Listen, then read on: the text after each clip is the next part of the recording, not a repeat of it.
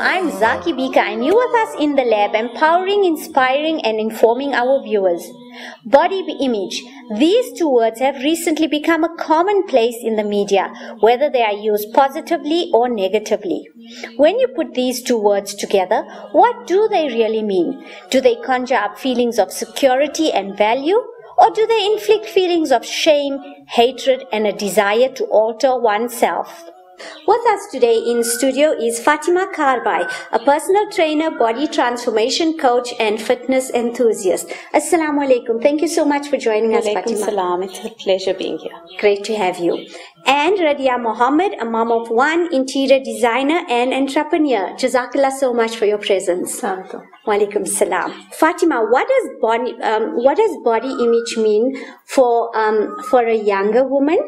And, okay, we'll get to an older woman, but first for a younger woman. I think for a younger woman, it has a lot to do with acceptance into society and a lot of social standards, because body image is not the same for two people. However, you're constantly competing against one another, yes. So you're not comfortable ever in your own skin. Absolutely. So I think that's a very important topic that needs to be adhered to and looked at. But body image on the whole should be what you are most comfortable in, and project that confidence through your body. Absolutely. Why I asked about an older woman, because usually older women, as you mature and get wiser, your body image doesn't seem so important, so you get more comfortable in your skin. So what do you... I think for older women, it also has to do again with their confidence, because after having probably children and going through life, you tend to forget about yourself, let yourself go. And I think it's very important that women start taking care of themselves and their body image. Also, not to just feel comfortable in their skin, but to exude that confidence and just be better.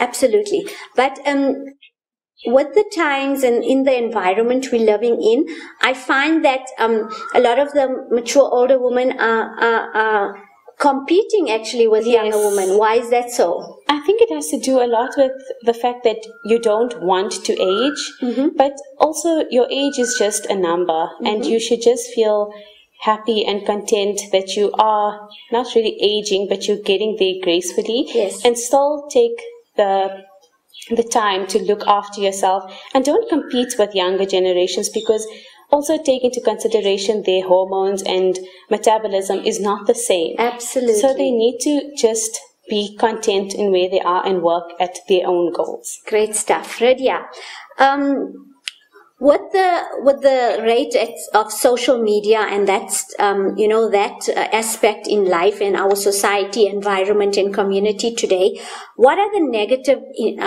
influences that affect body image? It's definitely, with social media and stuff, it's definitely like, like all the celebrities, if you're looking at like Kim Kardashian or anyone like that, like everything is photoshopped. Yes. So like what people are trying to get to nowadays is definitely, I think, impossible. Unrealistic expectations. Absolutely. It's just not, I think that people should like concentrate on like being confident and like, I think if you have like confidence in yourself, and you shouldn't try to look like a portrait or like a celebrity, because at the end of the day that is something that's unrealistic. Absolutely. It's not something that that you could, like, even if you strive to look like, you'd never be able to, because it's impossible goals. Absolutely. Fatima, obviously to become now body transformation coach or a personal trainer, something led you to go down that route. Tell us about your experience. It was about, I think, 5 years ago, and my grandmother gave me a birthday present, a trip to the dietitian. Lovely. I was always overweight, and I wasn't always happy in the place that I was. So I went for my first appointment, and to be honest, I was hesitant because I had previously experimented with weight loss, and it backfired. All right. So I went through with the dietitian appointments, and after my first month, I did see results. And I think that's what sort of kick-started it. Because I said if I keep going and I kept my willpower strong, I would eventually achieve my goals. And it was about 2 years into my own journey that I decided, no, I'm going to pursue a career in the fitness industry. And through my own experience, help others, because I've loved it. And I can relate to you if you're feeling down or, you know, just tired of giving up, tired of trying, and you just want to give up. You need someone that can relate to you. It's not to say that like a thin person will not be able to help you, but at the same time, if you've been through the same thing, you can sort of counsel your client through it. Absolutely. And I think through that, I've just kept my motivation up by also using my clients as my own motivation, because you can't have an unfit trainer. It doesn't go. So I think that's what kept me going. And the best thing that I learned through my own experience was to keep your willpower strong. If you exercise that and you keep your mind strong, you can achieve absolutely anything. And through my own experience over the years, I have lost till date about 57 kilos. Wow. And I've just maintained it. And when I say maintain, it's not starving yourself. Please don't ever starve yourself. Yes. It's more of leading a healthy lifestyle, because at the end of the day, it is a lifestyle change and it's no quick fix. So through my own experience, I can say that just decide to make it a lifestyle and keep your willpower strong. That's all that's what helps. That's awesome. And you have one super grandma. Thanks. I know, that was the best birthday present ever. Okay, Radhiyya, obviously you're sitting here in studio today. You must also have a personal experience. Can you tell us about it? From when I was young, from like 16, I used to always be into exercising. But I never used to really eat healthy. The time when I had my first child, in my pregnancy, I kind of ate whatever I want, did what I want. But I said straight after I have my child, I'm going on a strict diet, and I'm gonna like get back into shape. But the problem was that when I did go on my diet, I did like a very extreme diet, and I lost everything. Actually, lost more than what I was. You needed to, yes. Yeah, and but the thing was that what I realized is the diet that I went on was very unhealthy. So to maintain it was definitely like a problem. Okay. So the thing is, like, that's what I realized when I got Fatima like helping me train, because I started making excuses for myself to go to the gym. I'll be like, no, I'm too tired, or I don't have the time. Yes. So now Fatima coming to my house every day like makes me like I have to do my workout. I have to get it done. Yes. And she like also in this like year that I have been training with her, she's become like one of my close friends, and definitely a therapist. So every time we do our training, I get like a therapy session one time. Wow. Super. So it's definitely she's definitely helped me a lot to like achieve a goal. And she's like I changed my lifestyle, just like in my eating patterns is that it's not going like extreme where I don't eat. Yes. Where I don't eat what I want at all. So I still do have my chocolates because I love chocolates. Yes. So I still have my chocolate like once a week, but I won't have it every day. Excessively, yes. So everything in moderation. I agree with that. Slimming Slimway. If you want to lose that abdominal fat and get rid of that stomach rolls, then we have the waist trainer for you. It produces high compression in the abdomen and waist, increasing sweating. It also helps you correct posture, flatten your abdomen, firms the tummy and love handles, and molds your figure. We courier throughout South Africa. Call 079-218-7860 to get your waist trainer now. Fatima, you're working with a whole lot of clients and you're working in a specific community. Do you find that community to community the women differ? So like in our community, would you say that they're more obsessive or compulsive definitely. compared to other, or is it just women across the board? it is women across the board, but in our local community, it's very competitive.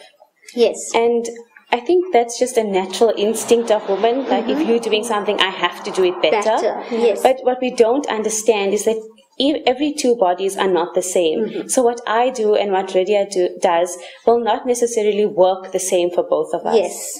So in that way, every community, the women in general, are very competitive and very, they just want to challenge themselves to better themselves. Yes. And some take it to an extreme, which is very unhealthy. So like you said, moderation is key. Yes. So a cheat day here and there will definitely keep you sane. Absolutely. And you need to encourage that within the communities. And I think that's what I'm trying to encourage. Well, good luck with that. Radhiyya, how would you look for positive influences? We spoke about the negative image, the negative influences on body image. How would you start to look for positive, or what would you advocate that is a positive influence for a body image? Okay, I think that you have to, your mindset has to change. Yes. You have to think positively. If you keep try to keep negative people that put you down, or people that like especially bullying and stuff like that. If you have friends or any people that put you down, try to distance yourself away from them, or try to push them out of your life.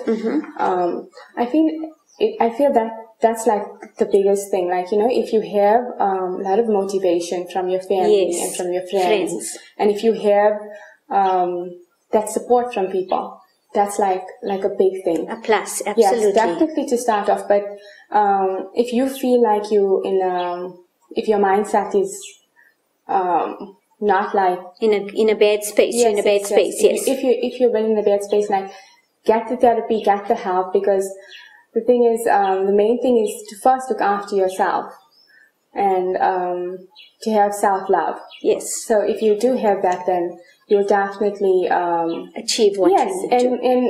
And the thing is, I also realize if you have any stress, or if you some people when they eat more when they stress. Stressed, absolutely. So if I have emotional stress, I actually don't eat. But if I have work stress, I eat a lot. But what I realized with my training and with my working out, it definitely helps. With your stress level. Definitely. And it's a much more healthier, this thing. So it's just your mindset. Okay. You change your mindset, you're going to achieve your goals. Definitely. Slimming Slim Way. If you want to lose that abdominal fat and get rid of that stomach rolls, then we have the waist trainer for you. It produces high compression in the abdomen and waist, increasing sweating. It also helps you correct posture, flatten your abdomen, firms the tummy and love handles, and molds your figure. We courier throughout South Africa. Call 079-218-7860 to get your waist trainer now. Fatima, do you need to seek professional help to get yourself? Okay, physical, you said now you do the workout physically and whatever. Do you need professional help, like a counselor or therapist, to get your mindset into working with your body? I definitely think so.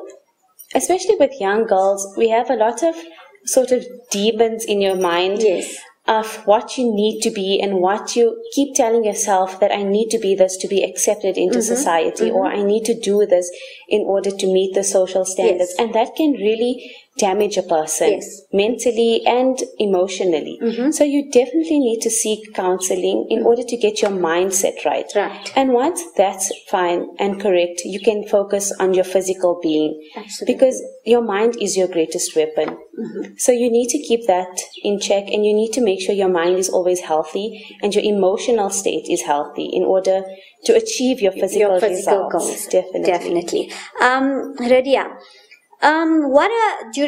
you can just add on to this a bit. What are the major and minor setbacks through your journey, and then Fatima can give us her minor and major setbacks. Like I was telling you earlier, a major setback for me was when I tried to to an unhealthy diet, and I lost what I wanted to, but it was definitely not permanent. Okay. It wasn't a permanent. So I think the best thing is that you should have a healthy lifestyle and work out to like achieve your goals. Okay. Fatima, major and minor setbacks. I think minor setbacks in our community, especially social gatherings, because there's always a temptation to try something, or there's always someone telling you, oh, just have a teaspoon, it's not going to hurt you. But what you don't understand is a person on a goal, that teaspoon to them is going to lead into an entire dessert. Yes. So I think it is a setback, and like I said earlier, willpower is what's going to keep you through it. And looking at major setbacks, bullying, I find a lot in the community, and that does set you back because, like I said, it affects your mental state. Yes. And that affects everything. So that's one of the biggest setbacks I would look at, is your mental state, and the reason behind that would be self-doubt, lack of motivation, and some just get tired of the process and then just give up. So keep the willpower strong to combat the negative and the setbacks. Radhiyya, final words to the camera, please. What do you want to say to women out there that's on a goal or on a mission? If you have a goal, don't give up. Even if it's something where, especially if you're trying to lose weight and if you see on the scale it doesn't show the amount that you wanted to lose, don't give up. Continue going until you get to your goal. Thank you so much. Fatima, your final words. What I would like to convey to the woman out there is always remember that your worth is not measured by your circumference of your waistline. In fact, it's measured by the depth of your personality, and remember that, and keep your willpower strong and keep your mind strong throughout any challenge, and you will definitely see results. There we have it. Thank you so much, ladies. It was absolutely a pleasure to have you in studio. It was lovely being here. Thank you so much. Well then, that's it for today. I leave you with something this powerful. Make it your goal to fall in love with everything that you are. Catch us next week on Lodium Today for another great episode.